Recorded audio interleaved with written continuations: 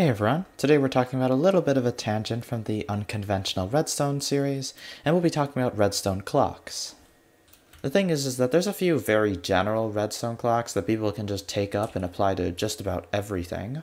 But everybody already talks about them, so we're going to be looking at all the clocks today that are so utterly situational that it's very likely that you'll end up never using any of them. Once again, we're going to start out pretty simple and eventually work our way up the unusualness until we arrive at some of these cursed abominations. To start out simple, let's talk about these things that I'm just going to call gravity clocks because I really have no idea what else to call them. Basically, just putting an entity above a piston and a pressure plate creates a sort of clock. What's interesting is that each of these entities take different amounts of time in order to fall and hit the pressure plate again, meaning there's actually some level of modularity reminiscent of the previous clocks, where you can go from 24 ticks to 28 ticks to 27 ticks, but it's still an incredibly stupid way of keeping time. Just about the only use I could think of a crunch option like this, besides the really niche and weird clock, is the fact that since the minecart takes exactly one more tick to fall than the boat does, you can make an incredibly stupid one-tick pulse generator. The thing is that if we drop both these at the same time, the time it takes for each of these repeaters to turn on is exactly one tick apart from each other. We can actually take this difference and thus unpower this activator rail for exactly one tick, pulling exactly a single item out of this chest. Single tick pulses actually do kind of have a use, and I use them in a couple of my machines, but this is just about the worst way I can think of to possibly generate one. Another thing you can do is actually add a drip leaf on the side here, which essentially allows you to incredibly increase the delay between drops. I think this is about 104 ticks or 108 ticks, I can't quite remember. So this might have a couple use cases, but this really is just about as useless. I also want to briefly mention this little timer here. Basically, since the armor stand is standing on top of this redstone ore, it's causing it to light up. But when the redstone ore eventually turns off, like that one, the armor stand is just going to trigger it again, causing an observer update. What this essentially means is every time this turns off, it creates a pulse. But unfortunately, the thing is redstone ore isn't consistent. It takes an average of 68 seconds to turn off. But the thing is that's an average, and it can take basically any amount of time if you're unlucky or lucky enough. So this is kind of a lot more useless, but maybe you could use it for some kind of randomizer. This one's also kind of interesting.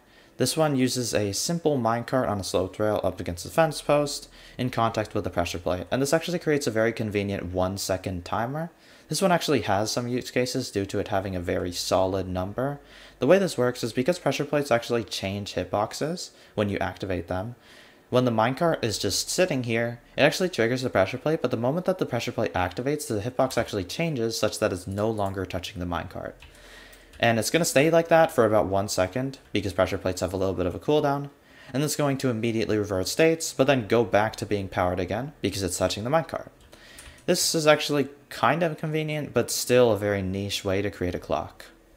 On the subject of more minecart stuff, you can always just stick a minecart in a loop and just have it go in circles. This will be a consistent timer that I guess you can modulate by making the loop a slightly longer. But it's always just going to be a terrible solution, and you definitely just shouldn't do this. A solution that actually does kind of make sense is putting the minecart in water and honey and cobwebs, and this actually does create an incredibly long timer, which does have its use cases. But the thing is that there's just so many better ways to do this that you're really never going to be touching minecart-based timers. To move on, as of the previous video, it's been pretty clear that some people want some sort of calibrated sculk sensor content video type sort of thing. But the thing is that I haven't really got around to that, so this is what you're going to get. Once again, we're using sculk sensors for their complete unintended purpose, and we're using them as clocks. They're incredibly inconsistent, break frequently, and totally useless. You can set up in a more consistent manner like this, but this is just... I don't know why you would do this. It just looks cool, I guess. There's also a brief moment in which I conceived of the Skulk Shrieker based clock, because standing on top of it as a player causes it to activate in very regular intervals, as it triggers over and over again, but for some reason you actually can't get this to work with literally any other mob, including zombies, or something that would have been more convenient like an armor stand. But it's still certainly an idea. If we want our clocks to scale up to being a lot longer, we need to harness the power of events that happen only very rarely. One example is a chicken laying an egg. So the thing is we can actually just wait for chickens to lay eggs and have them cross string, and when that string touches the egg, it's going to activate. This should trigger about once every 10 minutes. I don't know if it's a completely regular interval.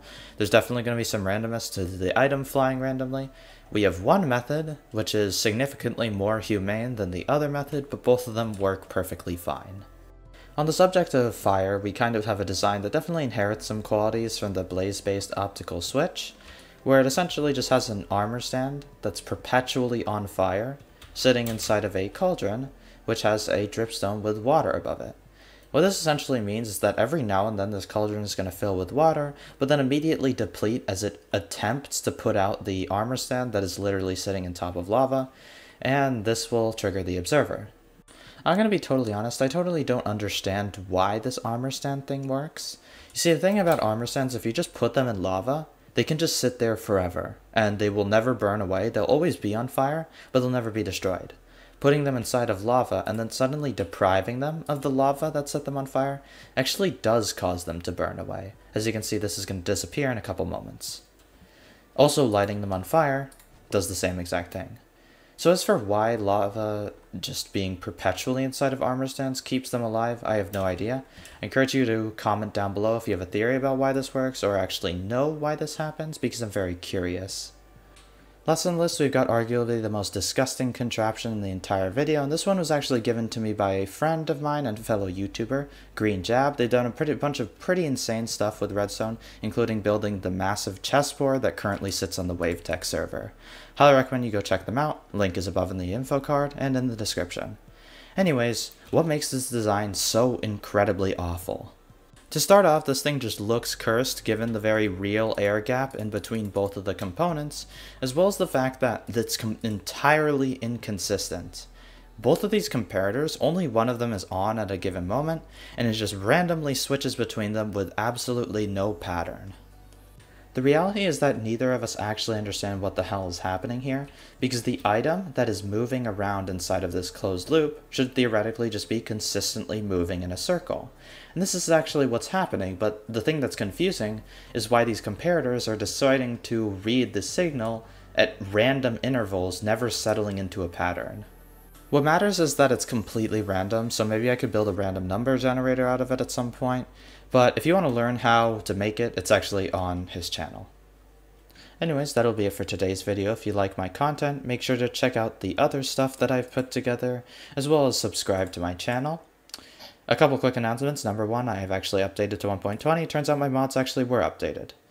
Number two, I've actually fixed the lighting issue at night. As you can see, it's very bright outside, and that was just something that I could change in my shaders, accompanied with the fact that I just updated. That's it for today, and I'll see you next time.